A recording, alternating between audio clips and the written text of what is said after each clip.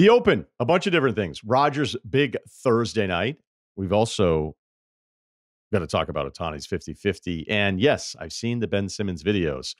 Willie Colon, always great catching up with our guy. We're going to talk about his Jets and then also some Steelers stuff. Even though he played there, it's more about the Fields-Wilson dynamic. He's all in on New Orleans. He's disappointed in Philly. And some awesome Mike Vick stories from his days as his teammate in New York. We've got the Alliance ready to go. Kyle is really feeling himself, but I love it. I'd rather have confidence than doubt, and life advice.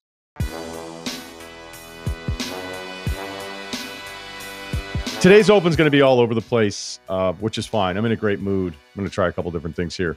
There was something broken, a little plastic thing that had been sitting in the hallway for a little while. I don't have anybody to clean up for, so nobody was telling me to pick it up. And I looked at it and was like, pick it up. What are you doing? And as I picked it up, there was a cardboard box down the hallway about 20 feet away, smaller than a shoebox. And I was like, I'm going to throw this into that box. And it went in. It was like perfect. As soon as it was out of my fingers, I was like, that's going in. So great start. Probably going to be a great weekend. All right. Great night last night. Thursday night football for the Jets. Dominant win over the Pats, 24-3. The first time Aaron Rodgers is in MetLife since we saw him leave with a torn Achilles.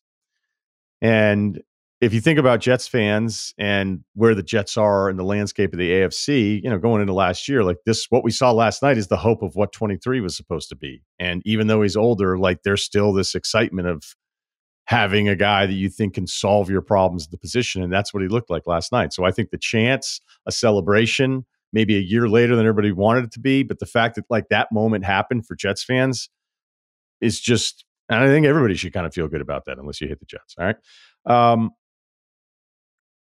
I think part of the problem for Rodgers is it's not that, like when Sando did the quarterback tiers thing and I point to like different quotes. And again, he's talking to 50 different people in the NFL, coaches and executives. One of the ones that I jumped on was, how did somebody talk about Rodgers saying in those 4 snaps he looked slow? And I guess part of the defense is that he had looked slow at the end of 22 to him, or he looked old. He looked old. And I'm like, I don't know, man. Like that seemed ridiculous. And then it's about looking like last night and then hoping you can maintain that. But I think part of the annoyance with Rodgers, and there's a lot of things, right? But that we were getting constant updates that he was going to somehow defeat an Achilles tear and come back sooner than anybody had ever thought. That probably made it even worse because I think a lot of that stuff was motivated by him. But maybe he was doing a Gus Malzahn. I don't know how many of you caught this, but David Pollack, a friend who worked at ESPN, has a podcast out, and he was talking to Eli Drinkwitz, the head coach of Missouri, who's terrific, who was on Malzahn's staff years and years ago, and he was talking about his food orders. And at one point, Eli was in the other room, and he heard Malzahn saying, "Stop it, stop it." And Drinkwitz was like, "What's going on?" And he was like, "I coughed, and I'm telling myself I don't get sick." So maybe that's just what Rodgers was doing. He was going to keep talking himself into the idea that he was going to come back earlier from an Achilles injury that, ultimately never really happened. But none of it matters, right? None of it matters anymore because last night he was 27 of 35, 281 yards, 2 touchdowns. The second touchdown throw into the corner of the pylon, again, not the back corner, but at the front, the pylon of the goal line to Wilson was just an incredible throw. Dangerous for some, not for Rodgers. His movement in the pocket to get free, his movement out of the pocket where, I don't know that I want him running to the sidelines all the time. The accuracy on throws that led to yards after the catch, the accuracy on some of these throws, it feels like half the league won't even attempt at the quarterback position. And that gets back to like something that just dawned on me late after watching, I think Lamar was taking what Kansas City was giving him in that season opener, where the first half of the game, there just wasn't really that much there. And then he started kind of dialing things up a little bit. And look, they almost won that football game, despite the fact they're 0-2 right now. But there's just a lot of quarterbacks. And I remember that night, like the whole first day of week 1, I was sitting at home going, what the hell is happening out here? Now we've been talking about this too high safety stuff and, what's going on. It's also making me appreciate Geno Smith in a way that I've never appreciated him before. I probably thought 2 years ago was still a little fluky, regressed a bit last year, but just watching him play the majority of these last 2 weeks, like at least he's out there like looking like he wants to be a quarterback, Where some of these dudes, I think they're just completely afraid. And with Rodgers, it's just a nice reminder, right? A reminder of what it's like to watch a master at his position, what it can look like when somebody like that level of understanding and still has, you can't sit there and pretend that it's peak Rodgers arm strength, but it's still really good. And you're like, oh yeah, that's what it's supposed to look like. And for Jets fans, like that's what it was supposed to look like last year. I wonder sometimes about the disconnect between athletes and normal people, injuries, age, because is Rodgers at 40, the oldest player in the league, by the way, is he better than most 40-year-olds or more damaged than most 40-year-olds because he's played football? My guess is probably better than most 40-year-olds. And maybe it's because as I get older and I think about 40 and you're like, look, if you're a professional athlete, basketball is a little tough at 40, but if you're a professional athlete, and especially what we saw from Brady, like, is there a lack of understanding? Like, are we applying too many average guy theories to like, oh no, Rodgers just fell down. Like, is he going to get back up? Like, yeah, he's not 80, he's 40. So sometimes I think athletes deserve way more credit than they get because of what they're able to do physically. And then other times I think we apply such everyman sensibility to like what a dude's doing on a court or on a field. It's like, what do you think these guys do? An example, not perfect, but I'm going to do it anyway. I dunked for the first time at 45 years old. I don't know why. Finally unlocked the calves. Don't know what to tell you. Decent sized calves, couldn't dunk when I was in my 20s. I don't know. I don't get it. And for big guys that have huge calves, like if you're just huge, you're doing calf raises every day. So I'm not giving you the same amount of credit. So when I told a couple buddies, instead of like, that's awesome, it was met with classic, no one's actually rooting for you vibes, right? And I'm not even talking specific to me. I think it's a good lesson for all of us to understand. And I was like, yeah, I don't know. I kind of changed up some of the workout. I was always really close. I could always hang on it, but I could just never. I think part of it was like a mental part of just going like, just get it up there. All right. And then when I did it, it was like, oh, this is cool. And I told one of my friends, and this is a few years ago, he was like, well, dude, didn't you see the Tom Segura video? Tom Segura, who I think broke half of his body when he went up for a dunk attempt. I was like, yeah, I did see it. Like, you think we're doing the same thing every week? I'm not comparing myself to Aaron Rodgers if you think this is where this is going.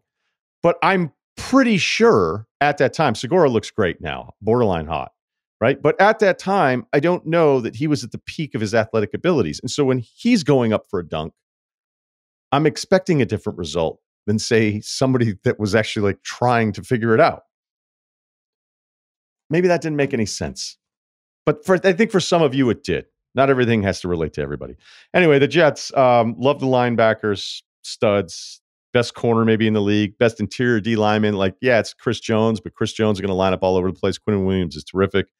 You got Breece Hall, who, this running back hierarchy of who the best running back is every single year. It feels like it changes twice a season, but he's in the conversation. Garrett Wilson is great. The O-line ceiling. And then, of course, our guy, Braylon Allen, youngest player in the NFL. I've probably heard that a couple of times. Jalen Hurts squats, by the way.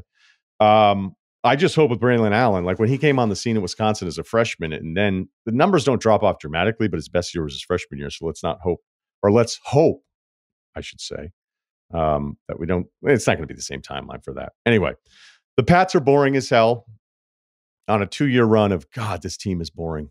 But it won't be boring when Drake May plays, because it'll be exciting just to see something different and see how he does as a rookie. He's probably going to struggle like everybody else. I do want to look back, though. I might do this week 8, week 9, where I'll look at week 2 storylines. Remember this? Because the Pats beating Cincinnati will feel like one of the handful of games halfway through, maybe after the season is over. We're like, remember when that happened? That's weird. And look, they were in that game with Seattle, too, as well. The Pats had 4 first downs in the first half last night. That's the fewest first downs of any half for the Patriots since 2000. Moving on. Let's talk a little baseball and the movement of information. Shohei Ohtani, 50-50 guy. Never been done. Did it last night in dramatic fashion. 6 for 6, 3 home runs, 5 extra base hits, 2 stolen bases, 10 RBIs. Just about as dominant a night you can possibly have at the plate. Dave Schoenfeld from ESPN had this note. Only 2 players have ever had 50 home runs in a season and then also 50 stolen bases in another season. So basically, you got to look at it like, of anyone who's ever hit 50 home runs, have they ever at any other point had 50 stolen bases? Only 2 have done it. Barry Bonds, which you probably could have guessed, and Brady Anderson, which you may not have guessed. So Ohtani's going to have his 3rd MVP in 7 seasons. He's not even pitching this year, as we know. And I thought about this moment last night because it was one of those all-time moments. And of course, because I was so obsessed with baseball and everything that went through being obsessed with baseball and recognizing, honoring history, caring about history so much in a way that we didn't with the other sports, I thought about this moment and was like, what would it have been like 25 years ago? And again, this is not profound.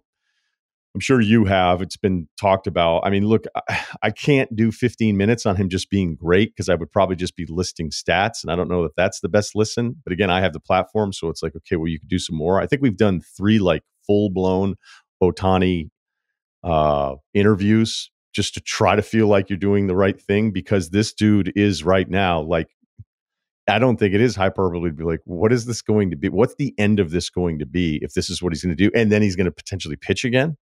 He was 4th in Cy Young one year. So we all know that he's great, but I know that the moment will not be recognized the same way it would have been when I was younger. And I don't know if that's a baseball thing or a technology thing. I'm writing this book right now, and it's almost done. And there's a few things that I need to do a better job with. But one of the things I want to talk about is the speed of movement of like information, right? Like how quickly we will be told something, and then it's like, that seems like a big deal. Then like the next day, we just don't have enough time. There's too many other things to keep track of. And it can really come down to you, like what you actually want to prioritize or whatever. But if you just kind of look at like the landscape of our consciousness in the country with big stories, and for me, it's sports, because that's what I'm doing every single day. It's like, well, this should be a bigger deal. And Ohtani should be the biggest deal. Last night should be a huge deal. I don't know if a quarterback threw for 700 yards, say, in a football game, like, would everybody just be doing the 700-yard game the next day on their shows? I mean, TV shows would get it in, radio shows would get it in, but would you find ways to create talking points in different segments and be like, we need to stay on this the entire show because it's that big of a deal? With baseball, if you would have the equivalent of this, if this is 1995 with Ohtani, most like shows would start to finish be talking about it because it would be that big of a deal, because we had those things with the home run chases and all those things. And yeah, I think either we've been desensitized by the history or felt a little betrayed and all those different things, but that's not happening here with Ohtani. But it's still going to get lost. Like, you're going to be thinking about your parlays by the end of today. You're going to be watching college, you read all over the NFL, and then there may be a moment even next week, you're like, what did he do? And I don't think that happens years ago. So back to like the speed of movement of information, but really I could call it just the speed of movement of things. I want to use an example from the past. If you're of a certain age, you remember the movie Adam, right? John Walsh, America's Most Wanted. It's an awful story. Son was abducted, killed in 1981. And if you were a kid at that time, like I was, this movie Adam came out on NBC, and 38 million people watched it on NBC. 38 million.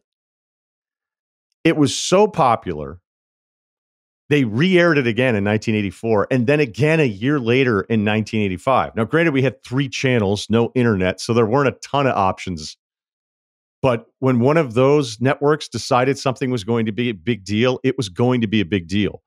And it was so much of our daily consciousness that if you walked away from your mom at Marshall's, you got screamed. You just saw moms screaming at their kids everywhere because every kid thought someone was going to steal them, and every parent thought their kid was going to be stolen. because we stayed on this, which again was an important story, but we stayed on it. It was there was no speed of movement, is my point. Things moved so slow that we didn't really have the thing that we all were talking about, thinking about. We didn't have the next thing to necessarily replace it. And today, we have things in the afternoon that will replace things that I thought should have been a big deal in the morning. Like I remember when there was a 10th planet, potentially Gong, and then we found out that it was just a trans-Neptunian dwarf planet, which, huge disappointment. But at the time of its supposed discovery, I remember thinking, like, shouldn't this be a bigger deal that there could be a 10th planet? It's like, no, it isn't. There's other stuff already. So I don't know if the Ohtani part of the story is that it's a baseball thing that we've all covered, and I, again, sampled here a bit. As much as it's just there's something else. There's already something else. So yeah, awesome job. Thanks for what you did last night. But we're not going to talk about this for more than the day window. Okay, last thing. Ben Simmons video. Thank you to everyone that has sent it to me. I am aware of the Ben Simmons workout videos. Couple things. I think the first release was there a Nets site? I don't know if it was a Nets, like official Nets site, or if it was, a really popular Nets content feed. And of course, like it was like, look out, putting in the work. Okay, and it's fine. I mean, if it's a fan site, that's what happens. I think a trainer got involved too, saying like, look out. And by the way, I don't even really get mad at the trainers. I mean, that's not true. I understand what the trainers are doing, so I shouldn't get mad about it, even if there are plenty of times where I'm like, this is annoying. Okay. So we see the video clips, and he makes 3 shots in a row. Shots he's never going to take in games. 3 in a row is not a ton, but whatever. He's played 113 games in the last 4 years combined. Here's what I think is the most alarming, and this is always my point when I talked about his interview with JJ Redick on the podcast, where I got done with that episode. It was like, whoa. If I'm Ben Simmons, like what I would do now, be like, hey, maybe we stop posting the videos and I'm back, and look out with flame emojis. Maybe I put in the work and hopefully everything is aligned and the health feels good, and I just get back out there and play, because I'm still young enough and talented enough that you think he has some kind of role in this league. That to me would signify growth. That would be real growth, instead of, yeah, I barely play and kind of disappointment and there's massive flaws in my game, but like, edit 3 jumpers going in a row. Yep, post that. And then say like big things coming this season, or maybe the eye emoji, which indicates awareness, that people need to have awareness about me. Nope. It'd be awesome if he's just like, let's stop doing this summer. Let's not do a long form interview with somebody where it's like, I'm keeping notes. Like, I really think it was peering into the soul of an athlete when Nick Friedel on April 16th, I looked it up again this morning. Remember, Simmons hadn't played the entire season. Nets are ending the playoffs. There were players telling Friedel that are like, man, Simmons like little hop in his step practice, like around the facility, right? Nash is even thinking, okay, maybe I have him as a defensive option in the playoffs, right? We're not going to run our offense through him because those other dudes are still there. And then during a practice session on the 16th, Simmons looked at Friedel, said, quote, make sure you get this, and then dunked the ball. Again, 6'10", kind of young still.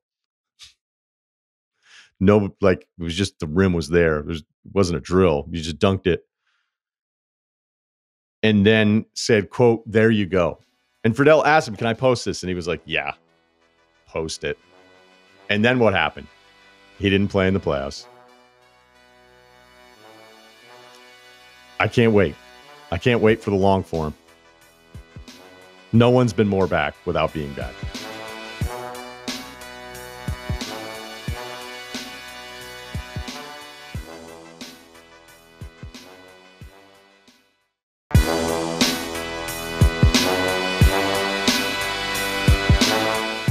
It's football season, and it took a little longer than I wanted to, but we got Willie Colon, SNY on the Jets pre and post. Also, Breakfast Ball with Carton. So good to have you back in the mix, man. We're going to visit a few times this year. How are you? Yeah, I'm excited, man. I'm sorry I didn't get to you enough last year. I was busy, you were busy, and we couldn't really make Kool-Aid together, which I love. So that's hopefully we can change that this year. Let's talk Jets. It's your squad. Well, you got two squads, Steelers and Jets. We're going to talk about both of them. How good is this team? They looked good last night, but it's the Pats. So give it to us. Well, I don't know, because I think this is my biggest, and I guess we're kind of. I think last night was important from one standpoint. I think if you go into the San Francisco game week 1, I think the number one question is this team for real or are they frauds? And then they went against a team who was in the Super Bowl last year, and they looked like they weren't even worthy of being on the same damn field with them, right? They got kicked, they got their ass kicked in every phase. And then they played Tennessee, and they don't look good in the first quarter, but Aaron Rodgers comes alive, has some big, third down plays. The offensive line protected their ass off. Defense had some stops, yada, yada, yada. And you say, okay, the Jets are good. I thought last night was indicative of two things. One, Aaron Rodgers is still elite. 2, this defense, even though they lack deficiency and size from a defensive line standpoint, they can still get after it. And 3, the Jets have legit weapons. The fact that Mike Williams is no longer on the pitch count. Our tight ends came alive with Conklin and Ruckert. And our 2 stud running backs we got between Breland Allen and Breece Hall are legit. And our offensive line, I think PFF gave them a ranking of number 6 overall. They're legit. And then you see Aaron Rodgers throwing the X factor. The X factor is nobody expected his ass to get mobile last night. I think that really messed the Patriots up.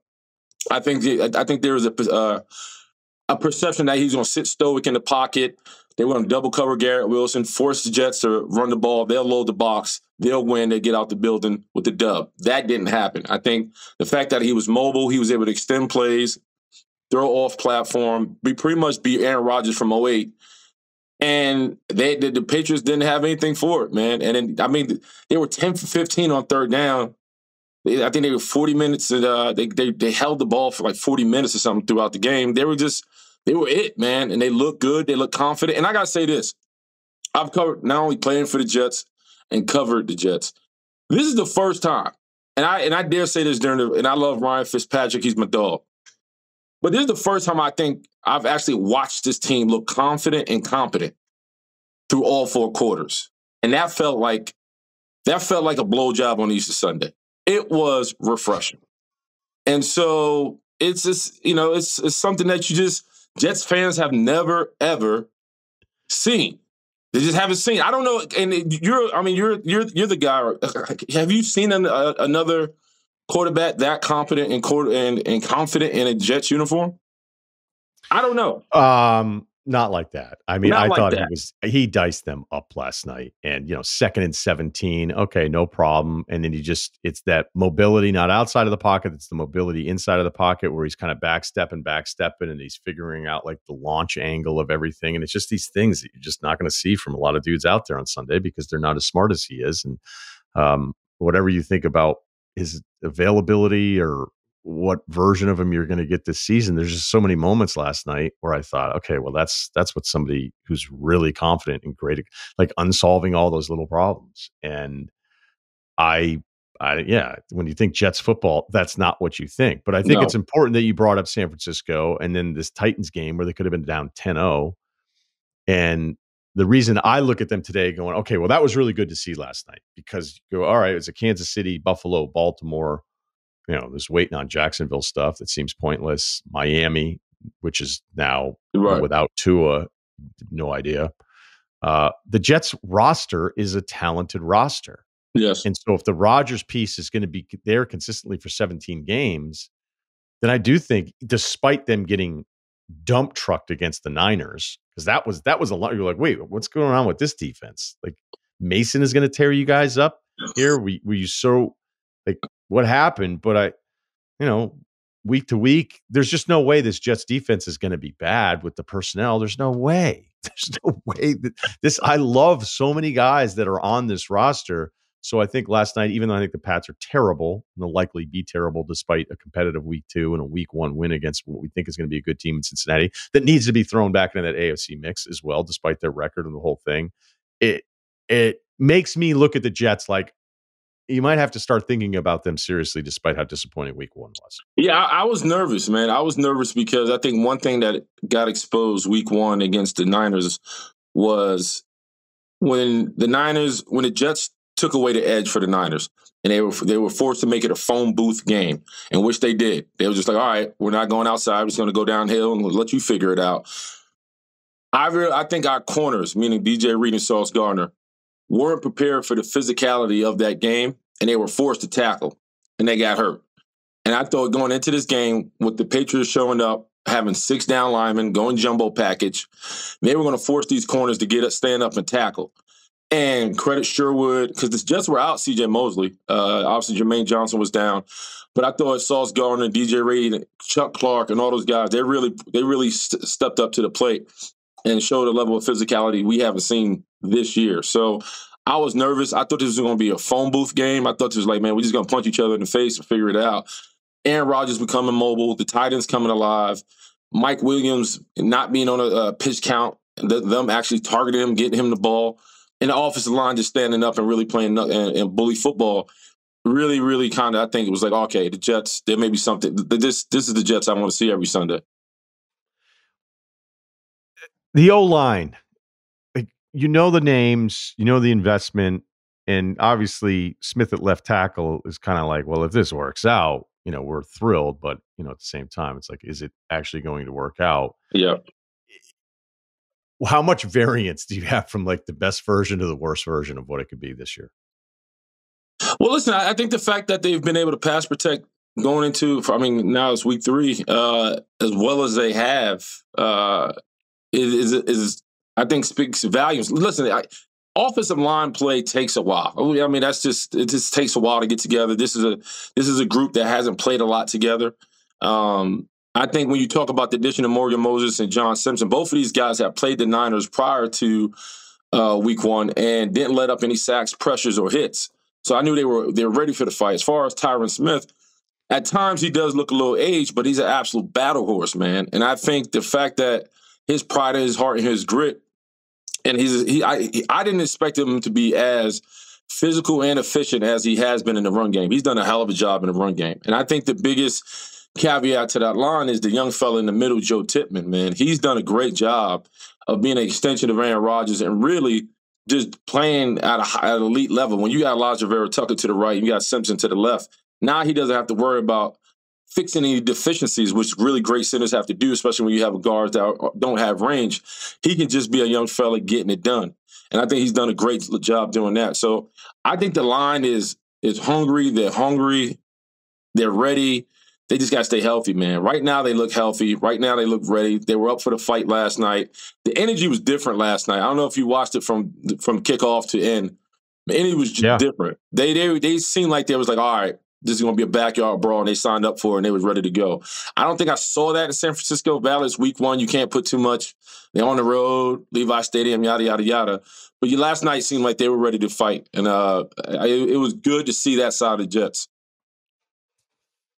They brought out the entire toolbox, is what it felt like last night. And for the Pats, Drake May getting into the game is exciting, but ultimately, like, that'll be probably the only interesting thing will be once he's starting at some point this season and what it looks like.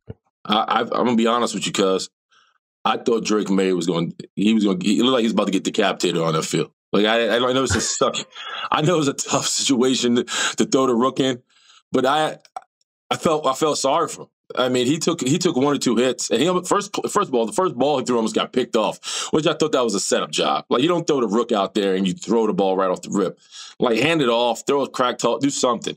He almost throws a pick, and then the next 2 plays, he gets slammed to the ground, and then he picks his helmet up, and I'm like, oh, it's not how you want to start your NFL career. Getting slammed on the turf in MetLife with garbage time. Like, it just felt like a rough out for a guy that's sure you want to build his confidence up. So, felt bad for the kid. Yeah, it wasn't pretty. Wasn't great. Yeah, I was thinking, I was wondering if it was the decision, if it was, hey, instead of the buildup of like the first moment, the first series when he's named a starter eventually this season, let him just kind of go out there now and it doesn't matter. But like the defensive guys, that group, because I feel like the Jets front, like they just have, look, I'll say the entire 11 guys, even though I missed a couple dudes last night. There does seem to be an attitude with that group. And look, maybe I didn't see that attitude 2 weeks ago. So Right. maybe I'm victim of just what I saw last night. But it's not like they're going to be like, hey, this game's in our back pocket. It's like, dude, let's kill the rookie because he's definitely not going to know he's doing out there. And it was sad. Anyway, all right. Look, on the younger quarterbacks in general, and I've spent a good chunk on this because I think it's kind of fun to talk about all the guys, but they're going to struggle. And most of them are supposed to struggle. For some of them, the struggles have looked brutal. It also kind of makes you think about CJ Stroud's rookie year. And you're like, how did a rookie do what that guy did? And maybe that means he is going to be that special. But when you're watching rookies, and I always love whenever you tell any stories, the younger guys, like, what do you see is the biggest disconnect from them kind of understanding what it takes, even if they have all the physical ability? Oh man, the only way I can answer that question is put myself in that spot when I was just a young dumb fuck who was just extremely happy to just be in the NFL coming out of Hofstra. I think for me, the biggest thing I didn't realize being a young guy trying to get it, because my first year in the league, I started the last two games. My first start was like Christmas weekend against Baltimore. And I can remember, man, and how that happened was because we were playing the Carolina Panthers the week before, and Max Starks was our starting right tackle, and he actually tore his ACL doing a lap around the field before the game. And yeah, think about this: warming up, just going around, keep warming up, steps in like a little pothole in the field, knee goes wobble wobble. Going to the training room, he's like, my knee's not feeling well.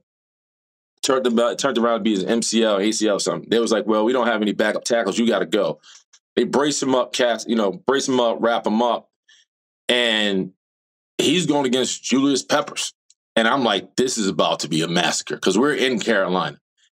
And we go on to win that game, and Max pitched a shutout. And I'm saying to myself, that's all dog right there. Week comes up. Russ Grimm is our office line coach at the time. He goes, all right, Willie, you're up. And I have no idea what he's talking about. I'm like, what do you mean I'm up? To me, in my head, this is a red shirt year. I'm having a great time on this championship outfit.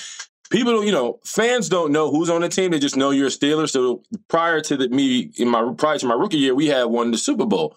So I'm on the parade. And I didn't add anything to it. So I'm kind of going around town, just enjoying myself, the nightlife and everything that comes around with it. And Russ Grimm gives me the nod like, hey, bud, party's over. You're up. And my first start is against the Baltimore Ravens. Now imagine your first start, bro. In Pittsburgh, Christmas weekend. I'm looking across the field. Mind you, I'm from Hofstra, right? I'm not from Alabama. I didn't come from LSU. I wasn't used to seeing decorated athletes of that caliber. I look across. It's T. Suggs, Ray Lewis, Chris McAllister, Bart Scott, Ed T. Reed. Sizzle? Yeah. And so I'm saying to myself, what? This is real. Like, it doesn't matter if you stayed at a Holiday Inn last night, kid. You're going in the game. And it was so funny. I can remember, because I was known for getting into fights in practice, kind of being this hardo a little bit. And I remember, as my line at the time was Alan Faneca, Marvell Smith, Justin Hardings, Kendall Simmons, and I was at right tackle. And I'm walking down the sideline, and we had not a young at the time, he was a vet, Tyrone Carter, right? He was sitting on the DB bench. He pops out, pushes me in my chest. He's like, you bad, right? You bad? All that shit you've been talking? All that shit you've been doing? Yeah, this is time to go do it. Show them what you got. And I remember saying to myself, I'm going to throw up. Like, I'm going to throw the fuck up. And walking on that field with my line and turning around and seeing, by the way, I got Trevor Price.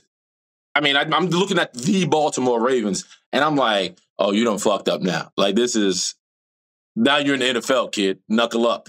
And the first play, bro, now, mind you, Trevor Pryce was known for lining up at 4-eye, and he's all of 6'8". He's like 6'7". He's a big man. He's enormous. He's enormous. Right. Bro, he had a patented move where he would rip across your face and rip so high in the sky, and he would just take you to the quarterback. I had practice against that move all week. Damn, to the point I was tapping older guys like Aaron Smith and Brett Keiser, like, hey, man, this is what Trevor Pryce does. Just give me some reps. Let me just kind of feel it. You're a taller guy. I'm only 6'3". These guys are like 6'4", 6'5". Trevor Pryce is 6'7". No problem. They give me the reps. Game time happens. First play, I think we throw the ball. Bro, he rips across my face up in the sky and carries me to Ben Roethlisberger, knocks me down. Ben gets the ball out last minute. Ben looks at me. I'm like laying at his feet. He's looking at me like, are you serious, kid? I look at my sideline. My guys, the people, the other fat guys that look like me, and they look mortified. They look like, all right, you're not going to make it, kid.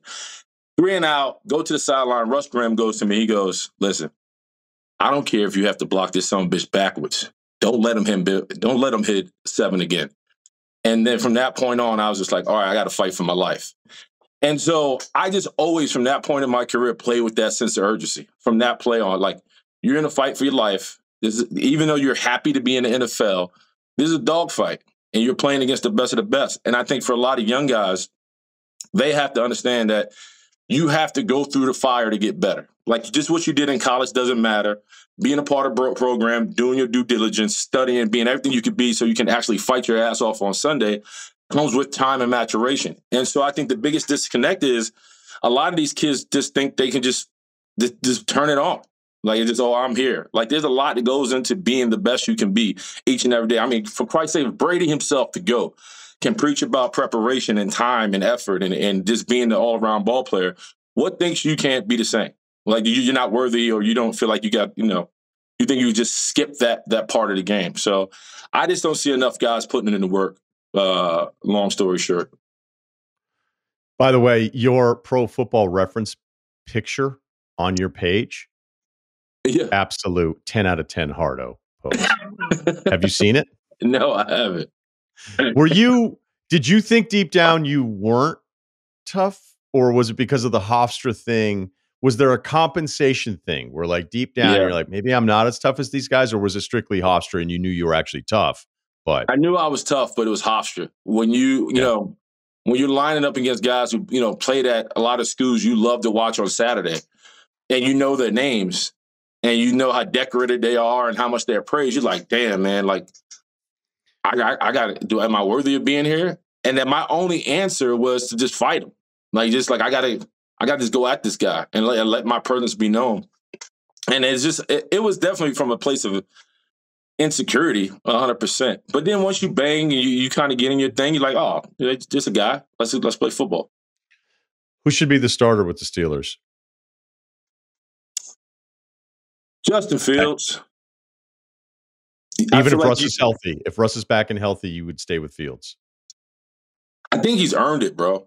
Like, so for me, and I know that's like, well, what does that mean? Russ was hurt, right? If he earned, I think there's a couple things. I understand in the preseason why Justin didn't get the job. His footwork was bad, which led to a lot of times him being inaccurate. He uses his athleticism more than kind of sitting in the pocket at times and delivering the football, kind of working within the offense. And then at times he held on the ball too long. Kind of some of the stuff we saw within Chicago. I think the last 2 weeks we've seen this kid improve. You see, there's one shot against last week, man, and I think the play ended up getting called back. The second and 18 down the right sideline. It was one of the best throws I've seen all season. It was unbelievable. But that's confidence, Ryan. You know what I mean? Like, we just haven't seen that level. We knew he had it, but that's confidence. And to be able to get out of there and drop it on a dime between two, I'm saying to myself, yeah, the kid's arrived. He's the hot hand. I'm not just saying Russ isn't worthy of that, of starting. I just, right now, with him growing within the offense and him gaining confidence as he goes, why go backwards, right? There seems to be a chemistry. There seems to be a connection with him and Pickens. He seems to look more efficient. And then we have a run game. And I say this, and I don't think this was talked about enough. When it came down to choosing between Fields and Russ, man, I think Mike Tomlin did a great job of. I'm trying to say this the right way. So I think we look at Coach Tomlin as a coach, but I also think he's been able to talk through a lot of interviews that he's turned into this father figure. I think Russ being in his 30s, been there, done that, accomplished a lot. He's starting to see the ceiling. I think with Justin Fields being on the bubble. I thought sitting Justin Fields was a way to protect him because he knew he wasn't ready, and two, him being a bubble guy.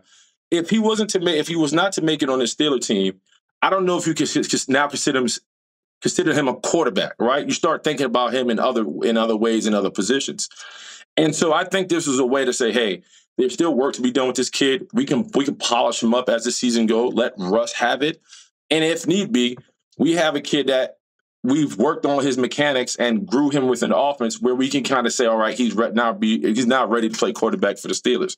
So I think Tom's emotional connection to Fields really was like, I think this is probably best for this kid's development and confidence. And I think that's one of the reasons why he went with Russ. Okay. Even though I would agree with you on a couple of these throws and the confidence and all that stuff with Fields, there's also the part where they have one touchdown on 21 possessions, right? So, like, if they're 0-2, they miss a couple kicks, then he's the same exact guy, and they're going, we're just not moving the ball enough, Like, you would never go like, yeah, one. And there could be one possession out of the 21 where I'm not being entirely fair on, did it not matter? But I'd have to go through it again. So, like, make it 20, make it 21. I thought Fields would win the locker room because I think Russ is the opposite of what the Steelers are about. And elaborate. I don't know. I think the Steelers take themselves seriously, and I think Russell Wilson is about Russell Wilson. Okay. But I don't know, like, I was ready to make fun of him being in full uniform and then taking snaps. But if he was actually just trying to see how he felt, and then I couldn't tell if it was just like, was there some Russell Wilson propaganda that it was actually the emergency quarterback?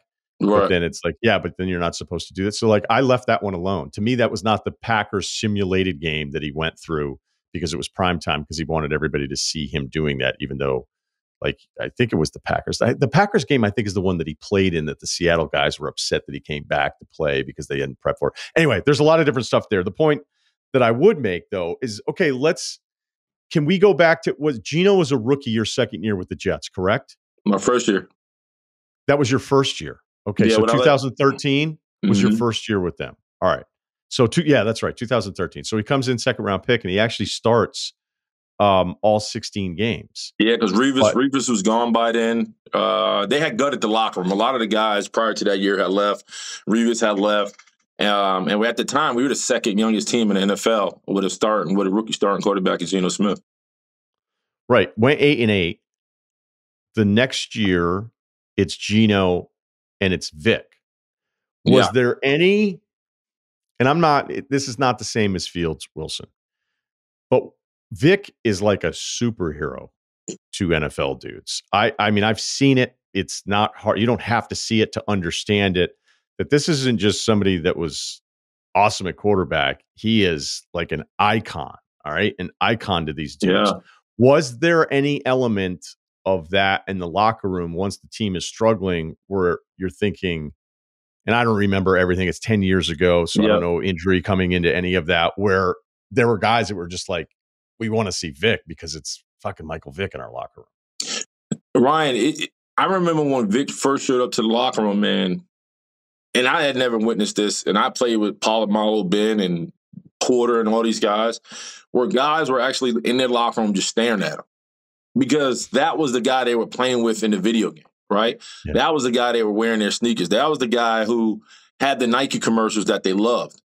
And they were looking at this guy. It took our team, I'm going to be dead ass, from our locker room to our coaching staff, probably a month to get over Michael Vick was on the team. Like, they just couldn't, they were just staring. There was just kind of this, in fact, and I get it, to your point, he's a superhero to a lot of guys who are football enthusiasts. But I remember when we walked on the field for walkthrough, and they were kind of just tossing the ball around, and he threw a ball like 50 yards on a rope, and it just shot out of his hand. And everybody was just like, Like it's real. Like he's alive. And I was fortunate enough to really become close with Vic because we sat next to each other on the field. On the plane, on away trips. So I got to know him on a personal level.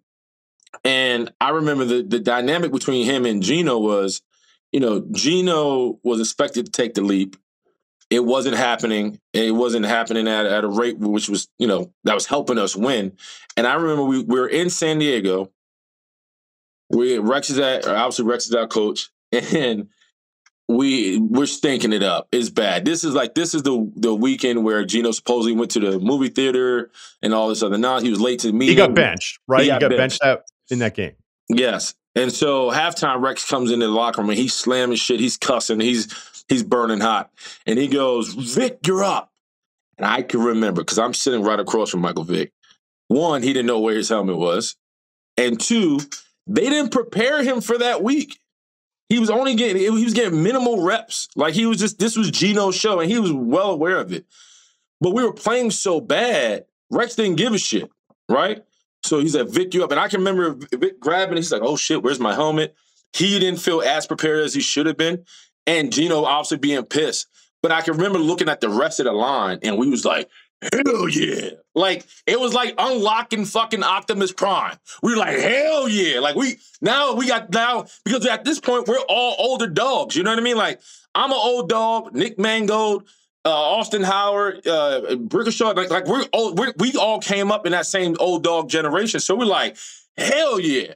And I could tell you our spirits. Like, we were just like finally we unlocked the hot rod. We done polished up and had in this goddamn garage all this time. Like, now we can get this shit moving. We didn't do well in the second half. It was bad. It was. I don't even think we crossed the 50 in the second half. But I think the next week we went on to beat the Steelers with Vic at starting quarterback.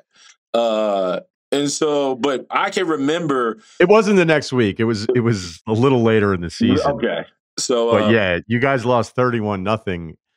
Vic came in and he threw some passes. But he was running for his life half the second half. It was bad. Yeah. God, I love those stories. Okay, are the Saints for real on offense? I love them, man. Do you believe? I always want to believe. I love that Derek Carr is a bit like seasonal moons. Just like when you're ready to write them off. Like, there it is. I compared him to Auburn. On Derek Carr. I don't even know. I think my Auburn one is better. It's just when you're ready to just completely write off Auburn, then they beat Alabama.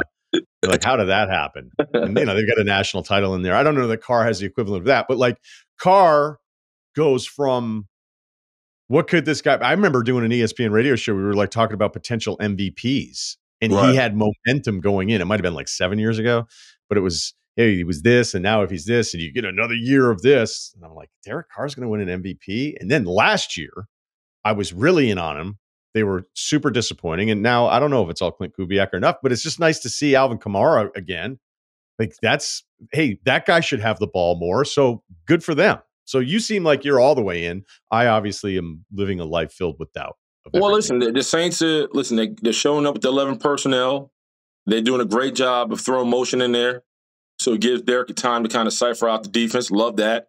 And on top of that, they're playing big boy football. They're showing up in heavy, and they're coming downhill. And, last week against, I think, the Cowboys, I think he ran the ball 20 times for 115 yards, 3 touchdowns, man. And the Cowboys defense is absolute trash, and Zimmerman has a problem. Mike Zimmer has a problem. But to see them the way they were efficient, to go in Dallas, to put the boots on the Cowboys, I was like, okay, I get it. Like, them beating the Panthers was like, come on. There's an XFL team that can beat the Panthers right now, right? They're just not a talented group, and Bryce Young is hanging on for dear life. But I think them going into Dallas, winning in the fashion they won, Alvin Kamara leading the charge, Derek Carr playing out of his mind. I'm just a believer. I'm just a believer in what they can do right now, and I like the fact that Clint Kubiak got them looking efficient. They look efficient. They look steady. So week 3, but I'm a believer as of right now. Eagles defense, considering the names, most disappointing unit in the NFL. By far. Wow, by far? Yeah. Defensively, yeah. I read this stat off today on Carton Show. Jordan Love, not Jordan Love. Who's the big fella? No, Jalen Carter had 0 solo tackles, right? Jordan Davis has 1 solo tackle. Davis makes a little bit more sense just because of who he is and what kind of position he's going to play. But you're right. Like that first number, I didn't even realize that. That's true. What are we talking about right now? That D-line and Bryce Huff, who I loved when he was a Jet, just can't set the edge and getting his ass kicked. Because when he was with the Jets, he was a third down guy, right? You just let him go off the rip. But now he's playing more, and he's getting his ass put in the blender out there. So this D-line can't stop anybody. And the secondary comes down. They miss a ton of tackles. So they look bad. And I thought this was going to be a unit that looked way better. I just thought they're going to be tougher. I know they're going to be better. And they're disappointing, man. They look real bad. So I think, for me, Eagles defense by far. Do you have a new potentially favorite dude? Any side of the ball, but maybe younger. Every now and then there'll be some safety that's just kind of off of my radar where I go, who I love is like this dude.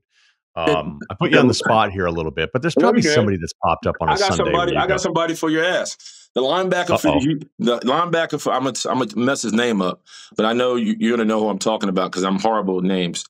Houston Texans. I think I already know, and I'm already looking up Alshire. No. Houston Texans middle linebacker from Alabama, rookie. Oh, Toho. Love him. Love him. Love him. Love them in Bama. Love him more. Love him. Love him. The kid just bangs. Run sideline to sideline, downhill, bangs. Love him. I couldn't believe the talking point was that he got smaller. I mean, he was a 5th round pick. It was a big deal when Tennessee got him. And then when he transferred, I remember talking to some people that felt like people I trust. They were like, he's a little overrated. And I was like, all right, okay. Because I just remember reading about him all the time. I love him. He had a night the other night. And with some of the stuff that we're seeing, whether it's this too high safety stuff that everybody's obsessed with right now. But again, I feel like there's certain games I watch where I go, okay, this quarterback just does not want to make any throws. So the counter has to be running the football. Maybe that's what the Saints are doing with balance. I think it was really awesome beyond what Rodgers did last night, going, we're going to hit you with Hall and Allen all night. And if that holds up, that's an awesome 1-2 punch. Because Allen was so good his freshman year at Wisconsin. He was that good. And then it was just kind of off the radar. Well, he was fumble happy too. He got to hold on to the rock. And there's one point last night, he got hit on the ball. I thought he was going to cough it up, but he held on to it. He just got to take care of the ball.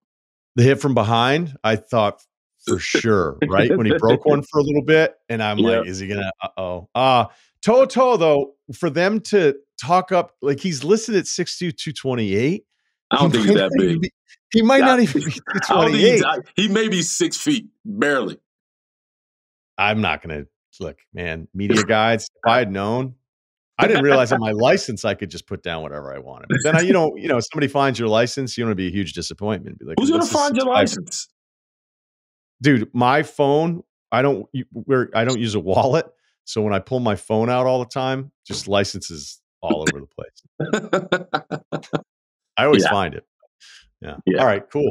Good way to end it. That Vic stuff was awesome. God, that story is so good. You're so good at the storytelling. Appreciate it. What's even crazy about it too, Vic. I wish you'd seen Vic's face. I wish I could have snapshot his face when Rex comes. Bro, imagine you all week thinking I'm not playing. This is Gino's show. I'm not playing. Vic was chilling. The Jets, we're not doing well. I'm just, I kind of get what's going on here. Rex comes in that bitch. This is fucking embarrassing. Da-da-da-da-da. Vic, you're up. And he's like, up. What the? Can't find it. It's like looking for his keys. He's like, and we're like, and mind you, the offensive line, we're like, yeah. He's like, hold on, fellas. What the fuck is going on here? What were the huddles like? What were you doing coming out? We laugh. So I'm going to see him Saturday. I'm going to see him Tuesday for his Amazon premiere. He did a documentary on a black quarterback, and shout out to Vic. And it's some really good stories. It's going to happen at the Apollo Theater. I'm going to be in the house for that. I remember when he first got in the huddle coming out of halftime, he goes, listen, fellas, I ain't prepared a whole lot, man, but listen, they ain't give me a lot of reps, but I'm going to get the ball out fast and we're going to get this thing done. All right, it's on one.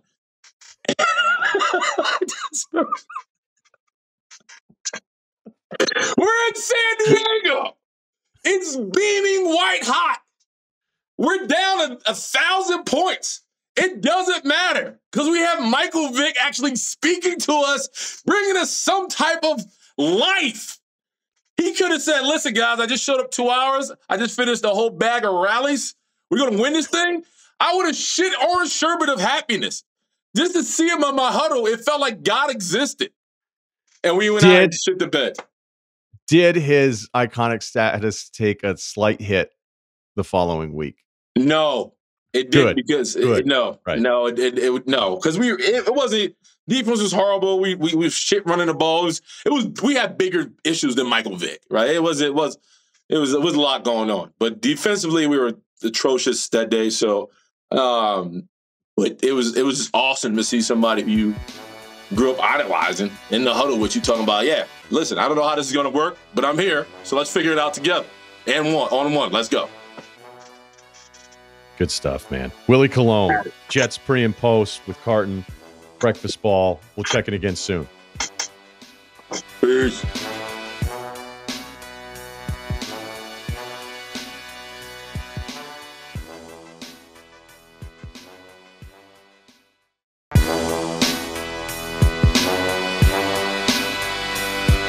The Alliance, Oregon is off, not the Ducks. Didn't want to show his face, huh? Ceruti have his pick. Yeah, Kyle, very going on? sizzly today. What happened last week? I lost. Kyle was the only one that won, but so that's why he's doing this. That's totally going to depend on how my tone in this segment every week. So I don't want to be a dick, but Kyle's the reason in week one that we didn't actually hit the bet. So like, True, I'm not. I know. I'm not trying to be an asshole here, but we'd be in the money if it wasn't for Kyle right now. Just saying. But not a good week overall. Good week for Kyle. So yeah, 1-3 last week, and back on the horse this week. So we were what? 3-1, 2-2, 1-3. Correct. All right. Okay.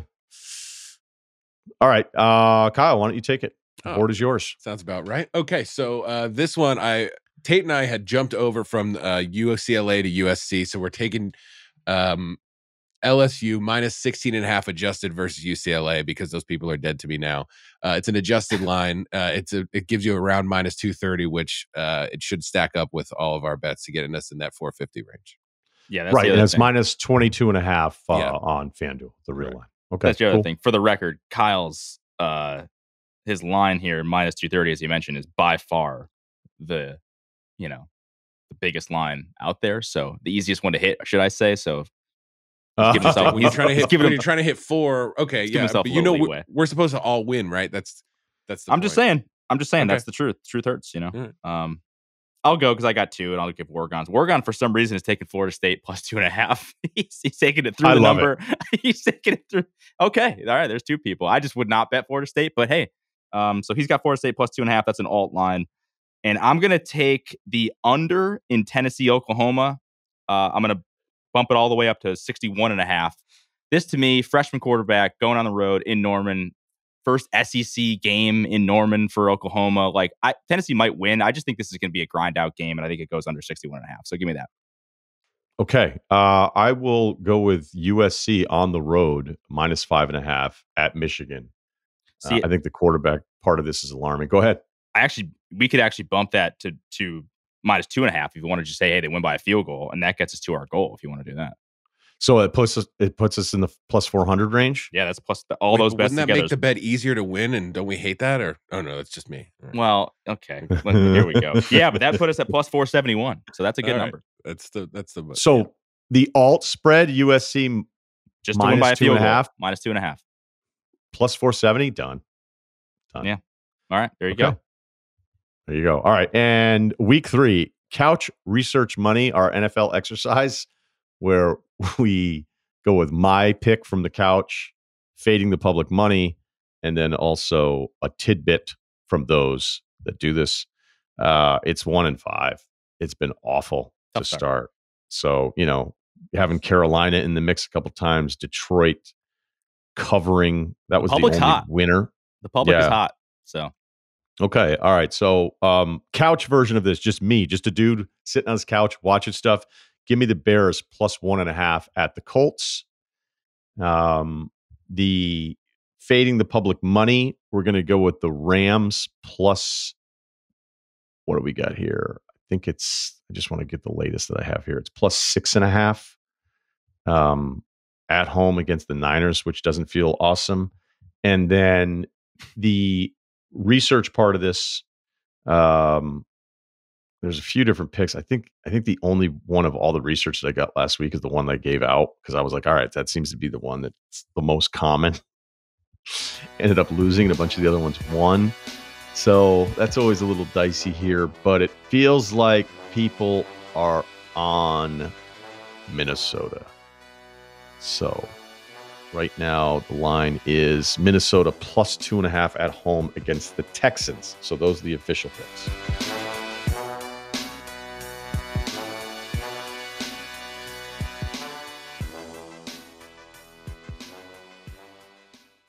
You want details? Fine. I drive a Ferrari 355 Cabriolet. What's up? I have a ridiculous house in the South Fork. I have every toy you can possibly imagine.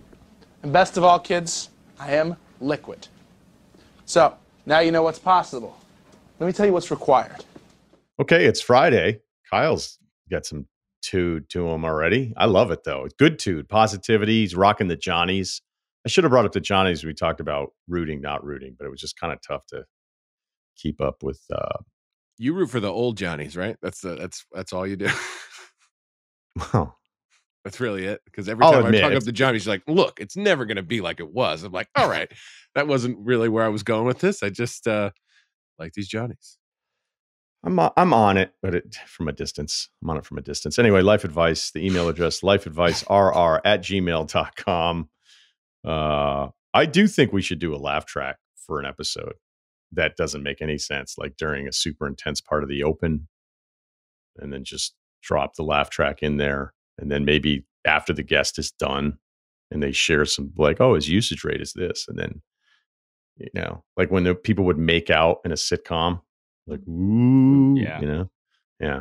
If we could do that, guest I'd like appearances. Like 6. We should I'd like 6 or 7. Well, when guests come on, we should just have the like thundering applause, kind of thing. That'd be good. It'd boost everybody's ego. Yeah. Like when Kramer would enter. Did they clap for Seinfeld? I always felt it was like totally. One day at a time, and Schneider would stop by. I've lost you guys. Okay, you would have loved One Day at a Time, Kyle. You would have. Oh my God, that would have been. Is there an elevator pitch for that show you could give me? People living, man. My type of show. And the just mom, real life like, stuff, man. I don't know if it was every episode, but it always feel like the mom would get super pissed off at somebody, and it would be like this emotional crescendo. I don't know if they could pull that club out of the bag every episode, but it felt like it happened a lot. Okay, close friend keeps interrupting my wife, 42 years old, 5'8", 180, former D1 women's hoop scrimmage quad guy. Oh, all right. Yeah. So they would he played against him. Yeah. Okay. Yeah. Basketball comp, poor man's fat lever due to superior short guy rebounding skills. Fat lever getting a lot of love on the pod lately. Jim Stats, so he was a civilian scrimmaging against the women basketball team. Is that really what it is? I don't think it's the mafia, but yeah, pretty much. All right. Isn't there a term for that? What's that called? Metagon. Don't worry. Is it? No, I'm doing the Sopranos thing. I just rewatching after the doc. That's all. Are you? Yeah. Enjoying it? Loving it. Yeah. Good show. It's a comedy, really. I'm kidding. What do you think about it? No, that's like just one of the things it's like, okay, everybody agrees. No, let's actually make it this. Like, yeah, but it isn't. Jim Stats, badass alert, popped off 60 reps of a 40-pound dumbbell bench press while watching Furiosa the other night. Great movie. Wow. That's 60 reps is a lot. And maybe, I don't know. I've never tried that. Pre-workout, during the workout, little Mad Max. Lights low. Lights low, so you can't see the pain. All right. My wife and I live in a large southern city with no family and have 2 elementary aged kids. after we moved here, we convinced a friend who I'll call Greg. Greg moved in with us for a bit and was a fantastic roommate who helped with our kids and cooked meals while he saved up for a house nearby. How about these people? Wow. They've got to be Midwesterners. You pick your family, huh? Yeah. After a year, I wonder if a family would let me live with them. After a year, Greg found a house close to us and has remained close with our family. He is single and has no interest in having kids, but is a fantastic de facto Uncle Greg to our kids. Hopefully Cool. not like Cousin Greg. Yeah. Strong for a man. He takes them to special meals, movies, and gives them thoughtful gifts for their birthdays. He also helped me coach one of my kids in the Little League. He's an awesome guy. And all the honorary uncles out there, you guys are heroes, and you probably have no idea how helpful you truly are. To my problem, Greg keeps cutting off my wife when she's talking. He does this to me, but it's worse with her. It's not something he used to do, but it's something that has developed since he's lived alone. Uh-oh. All right. Hey, do you know that, though? Come on. I do it. But I think I do it because I've been hosting shows for 20 years. Where the second I go on. the second I'll hear like a drop in the silence, I'll just jump in, and then I realize like you're kind of tough to talk to on the phone the first 5 minutes.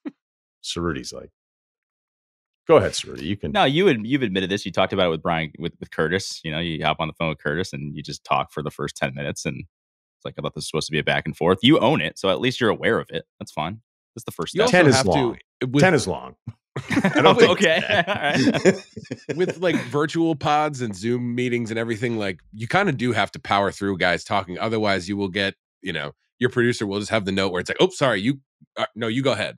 And I think, you and Bill do a good job of, I even noticed Tate does this, is he'll just like, all right, you're trying to talk, but I'm going to finish this. I'm just going to, sometimes it's going to be 2 sentences where you're trying to talk to me. And I just find it interesting. I think it takes guts to start doing that, but probably once you've been doing it for a while, it's just comes natural. So I'm to the emailer who's not, I'm telling you, like, him living alone will impact the way he talks once he's around other people. I think if you are by yourself a lot, then when you're with other people, I don't think it's as evil as like a narcissism. You're just not used to like other people. You're just used to getting all your thoughts out loud, uninterrupted. Right. Yeah. When you talk to yourself regularly, there's no one else to lay out for.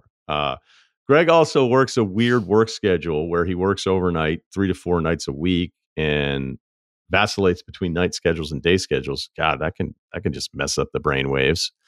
He doesn't talk to his coworkers. His hobby is watching movies, isn't terribly social in general, so his friend circle is pretty small. So yeah, this guy's on the solo train, man. I can't tell if he knows he's cutting us off. He definitely doesn't. For example, he'll finish a sentence, pause, and my wife will start to respond. Then he'll start talking and answer his own question or just increase his voice and drown out my wife. I've witnessed him do this, then watch my wife storm out of the room while he's still talking.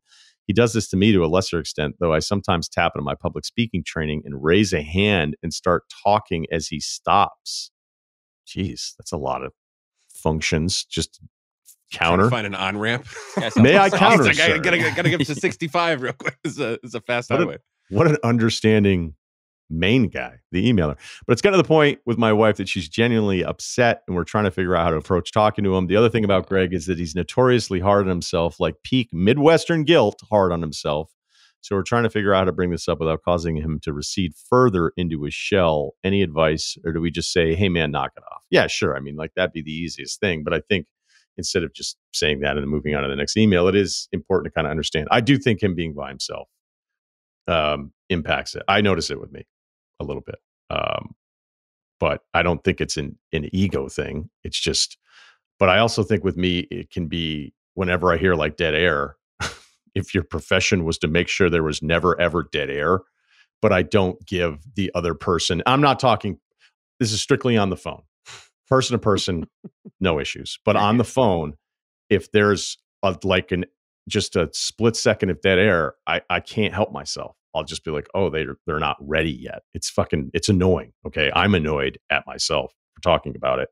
But there you go. Self-awareness guy. Ceruti's at least giving me credit for that. There's a bunch of things you could do. You could make it a game with your wife. Be like, no matter what happens, just flow of the tide. Don't stop talking. Just start when reading he raises a book. Just keep going. Or you go the other way. When he interrupts you, everyone just stop and then fold your arms and then look at him. And then when he finishes his point, be like, okay. And then you can be like, all right, deep breath. And then when he does it to you again, just keep doing it. You can come up with like, hey, tonight's approach is this. Because clearly you like this guy. You've said some awesome things about him. And it speaks also to your patience. But you're living with your wife. You're not living with Greg. So you got to fix this for your wife. And just because he's really hard on himself doesn't mean he gets to be this rude. And I don't think he's doing it like out of just being an asshole. My guess is he's completely unaware. He's probably really excited. Hey, people, adrenaline. He's over the house. He's rattling off stories. Also, when you're by yourself a lot, you think everybody wants to hear these fucking updates on like what you've been doing. And the answer is otherwise. Yeah, right. And then the reality is they don't want to know. Like most of the stuff you think is important. It's like, yeah, I don't know. That's a cool story, man. Like I'm 48. I don't give a shit. So I don't know if we're talking about Greg anymore, but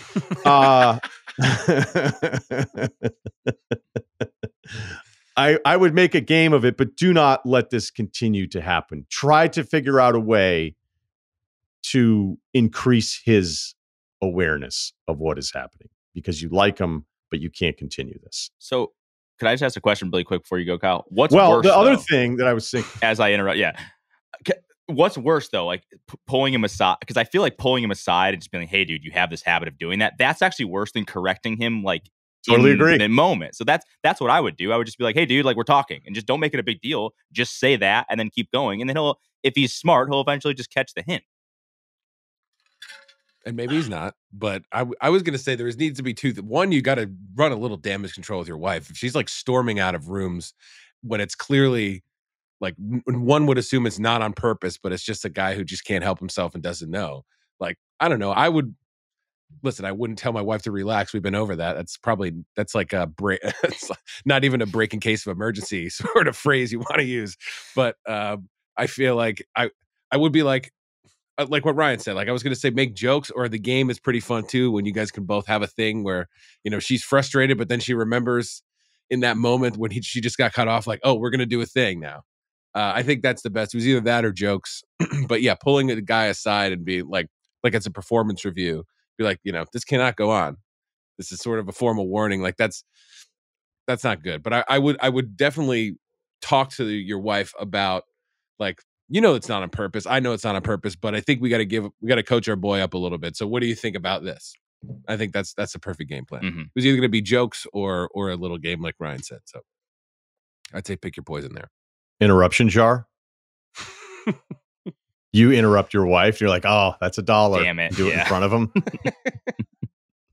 And then just start giving him eyes the entire night. Yeah, we could have done it in 30 seconds to say pull aside, but I agree with Ceruti. Like it sounds like you're describing somebody that's pretty sensitive about things. I don't know if that's an automatic marriage of if you're really, really down on yourself all the time. Would you also be really sensitive about things? I would say likely. Let's guess. But with this, I think to make it playful, and your wife might get it, like it might be kind of funny to have everybody, and it should be in front of the wife in a way, because if he's doing it to her, like get it all out on the table, have it, because then if you pull him aside in the garage for the pep talk, and then he's going to go back into the kitchen, and at least for that night, it's going to be in his head, and it's going to be so fucking weird. And then the wife's going to look at you and be like, "Oh, you talked to him? Yeah, you guys are going to have the eye signals going and everything." But it sounds like you want him to still be your friend. But yeah, and you also said he doesn't want a kid. So like, does he have a girlfriend or whatever? It sounds like this guy is very lonely, and he cares about you two a ton. And there's this weird, like, he reorbits into people thing, and he's not doing a great job at it because he's so excited. He's probably so excited to go over there, because if you were all cool and being on the same page with this other guy living with you, helping with the kids, it sounds like it really worked out. He probably misses it in a way, even if he's still thrilled that he saved enough to get his own living situation going. But it might just be like, a dog when a new person is there. You're like, "Oh, don't worry, he'll calm down." He's He's You usually want him to really be a good with friend people. of the family, right? You don't want him to be dad's friend. And that's the thing. If he gets a whiff that like, you know, my wife's really upset about this stuff, like it might just end up being like you hit a fork in the road and now he's just dad's friend instead of, you know, Uncle Greg, and, you know, you guys are you know, enjoy time together. So I think it's important to not make it feel like, you know, she really wanted me to talk to you about this, or my wife, you know, she's really upset when this happens. So I think if you could get away from all that and just keep it a level above, like keep it surface level instead of like a deep cut. That's the move. Okay. I like it. All right. We got another one here. 6'2", 265. Big boy on the roof. No gym stats, basketball comp. I don't know why. Is that from something or was that just off the dome? It's from something, I think. I may have got the quote wrong, but Gustavo Ione and Boris Diaw if they merged into one player. Okay. Gustavo, former Magic great. Let's go.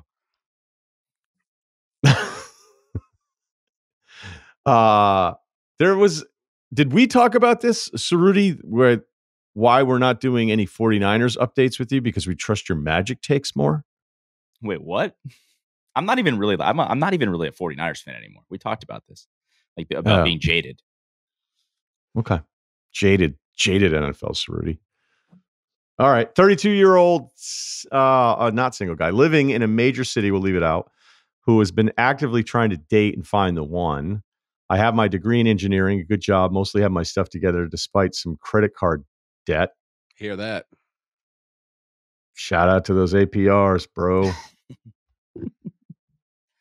Look, try to find a way. Like if you have anything that's worth anything, see if you can get a lower fucking APR line of credit on those to pay them down. Anyway, I don't know. I got something in the mail the other day. I got something in the mail the other day and was like, oh, I'm going to throw this away. But that looks like a much better rate. All right. For the past few months, I was dating a girl. Let's call her Jen. He changed the name. She was great. Liked to do everything I do. Got along really well. Communication was probably one of the best I've had with a girl. Things were going well, but she lives an hour and a half away from me. 5 months into dating, she reveals she's still legally married to her ex-husband, but they've been separated for 3+ years. This is a surprise, but whatever. Okay. Yeah, we'll allow it. I think stuff happens. The wheels of time. She was informed. She also informed me she's not filed her taxes for multiple years. Okay. Adding to that suspect pile. And she has a mountain of debt from her previous marriage. Her and her ex-husband had a plumbing business together, and apparently she put all the business expenses under her name because he was not from the country. I'm not going to say where he's from, but he's not from here. She found him cheating, left him, and got stuck with all the debt. I was left with a sour taste. This information being revealed to me and the timing of it left me thinking she was not honest and upfront with me. Towards the end, I would also see multiple Tinder notifications pop up on her phone when I'd be hanging out with her, which didn't sit well with me. We agreed to go our separate ways, and I went back into the dating field. Yeah, you think? Oh, are we together? Who's Jeff? Since then, I've gone on a few dates, but nothing has sparked up from any of those. Dating can be difficult for an average, below average looking guy who's slowly losing his hair. Sorry, man. I find myself wondering if I've made a mistake. Jen wasn't perfect, but things were mostly good until she revealed her baggage, which I thought was a bit too much. Did I react too harshly by calling it quits? How much is one supposed to compromise, accept in a relationship before it's too much? Thanks. Love the pod. Keep up the good work. Okay, man. Your confidence is down right now. Happens to everybody. Well, I don't know. There's probably some guys that are just awesome, but the peaks and valleys of your own confidence and what you think you deserve. And then, when the confidence is low and things are maybe a little slow on the female front, and you start thinking back to like, maybe, whatever. Like, I think it's very normal, but this is, if you read this out loud, if your buddy described his new girlfriend this way to you, what would you say to your buddy? Right? It doesn't even have to be your buddy. There's not one single person listening to this email that thinks that you made a mistake, because here's the most important part. And again, I think a lot of it has to do with where you're at right now. And you're just like, well, look, if things aren't going really well right now, and I'm looking in the mirror like an archaeologist at my fucking hair, and I'm trying to figure like things out, and maybe, we kind of got along, and the husband thing isn't really that big of a deal. And maybe we weren't like, I know exactly what you are doing because so many of us have done it. Because when you're not feeling confident about yourself, you start thinking back to the options that you thought you were at one point too good for. And yes, you are too good for this. And the major red flag of all of this is that as you describe her backstory to us, my guess is the version you got is probably bullshit and it's even worse. Okay. And here is what it was. The separated 3 years marriage. Okay, fine. It happens all the time. 5 months in, probably could have told you sooner. What I think is very alarming is that all the plumbing debt is all on her because of the ex-husband. And that's the story she sold you. If she's willing to not tell you 5 months in that she's legally married, if she's telling you she has all this debt, but it's actually not her fault, which is what so many of these people, but it's actually not my fault. And then, by the way, I'm also keeping my options open with Tinder. You don't want this person back in your life. And I know being lonely sucks, but be lonely. Be lonely for a little bit because you're not getting the truth if somebody is willing to be this devious. There's 3 different things in here that you gave us. And that are like you don't want to be deal with this breakers. person. Right. Yeah. By themselves, you could. I think the first one is, hey, man, modern times. Things happen. Maybe it's like, look, I didn't want to say this at the beginning. I liked you. 5 months seems a little too long to be dating somebody. But I think all the plumbing debt, all those fixtures, all of them are on my credit score now. I think that's total bullshit. By the way, taxes are for suckers. Yeah. Oh, yeah. And I don't file my taxes. But let's get married. What's your down payment situation on a condo? Because you may not want to put my name on the paperwork until after, though, you buy it. And then I do want my name on the paperwork because that way, I don't impact our mortgage rate. I love you. The lonely thing, you've nailed it. That's what it is. Like when I first moved out here, which is, I guess, going on 9 years now, I had a good opening month by week 5, 6. Was like, man, there are a lot of hot dudes around here, and I don't think I'm making the cut. All right, hold on. I'm just talking about competition wise. Yes, once you finish the sentence, a lot of strong jawlines, and I'm like, great, I'm not really Kyle, where Kyle I came used in to real be. hot and aggressive on the pod today, just calling everybody out. And listen, comes back around. If you can't look at a piece of art and decide it looks what good, the fuck is he doing? I just was like, I don't stack up. I just don't stack up as well. And I don't know. I think I got in my own head and probably got into my approach as well. And it wasn't sealing deals for a while. And, a couple weeks of that, I'm making phone calls to people I should never make phone calls to, just like, that was good. What if this, what if that?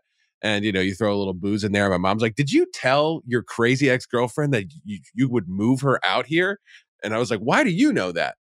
And that's because, loneliness will make you do some things. So, by the way, how did she know that? Did the girlfriend tell your mom? Family friend, introduced a long time ago, dated for a little while. Really, I mean, couldn't be more clear that we shouldn't be together, but she does look good.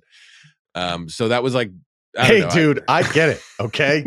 I'm just saying, stuff that I've been off of for years. And then, 5-6 weeks of not sealing a deal. And you're like, wonder what she's up to. You know what I mean? Like, was it really that bad? I don't know.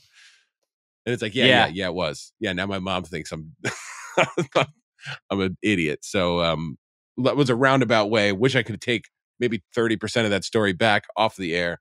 But I'm just saying, I understand. And it can mess with your head. Yeah, you could talk yourself into a lot of things. Yes, with loneliness being the being the driving force. It's also like a classic case of the head versus the heart, right? Like your head is telling you I should not be with this person, but you had some good conversations and you kind of felt like you had some connections, but I don't know, when you're in a real dry slump or when you're in a real bad place, you really latch on to the 1 or 2 good things that anyone brings to the table.